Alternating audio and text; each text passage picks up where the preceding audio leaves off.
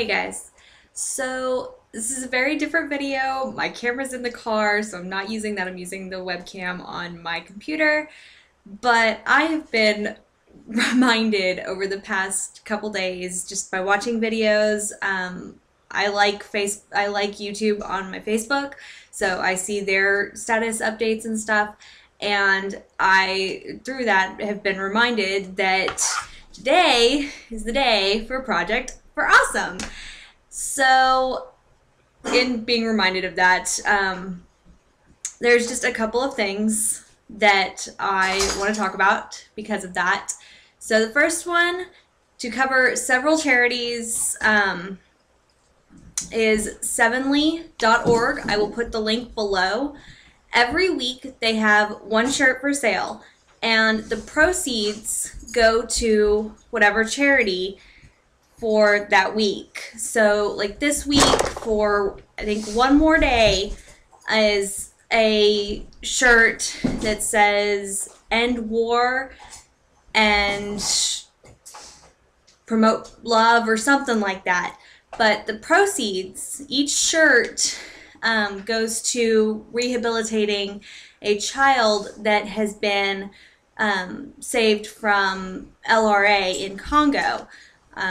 Some people may not know this. This was very new to me, but LRA is an army in Congo that's made up of abducted children that are being forced to fight against their will, and told that if they surrender, they'll be punished by the local law enforcement.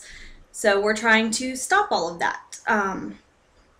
So that's the shirt this week. Next week it could be a mosquito net. One shirt provides a mosquito net to a child in Africa, wherever, you know.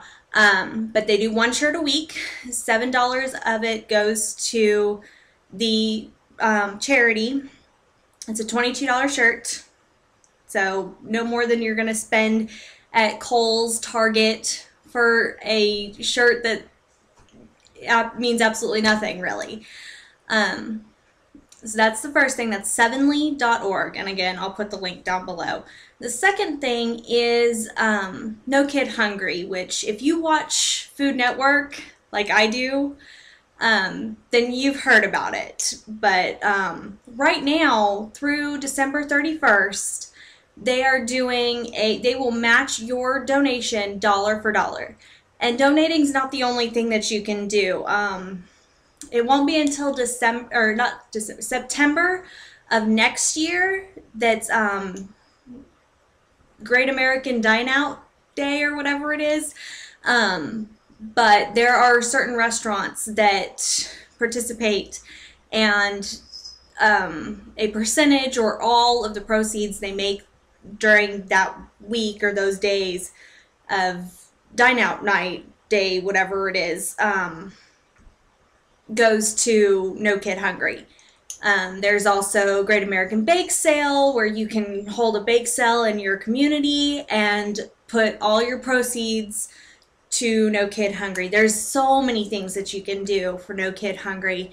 And if you give me just a moment, I do not have the site up right now, but I can give you some statistics. Let me see here. The way that they do it, every $1 you donate to Share Our Strengths, which is No Kid Hungry campaign, helps connect a child with up to 10 meals. $1.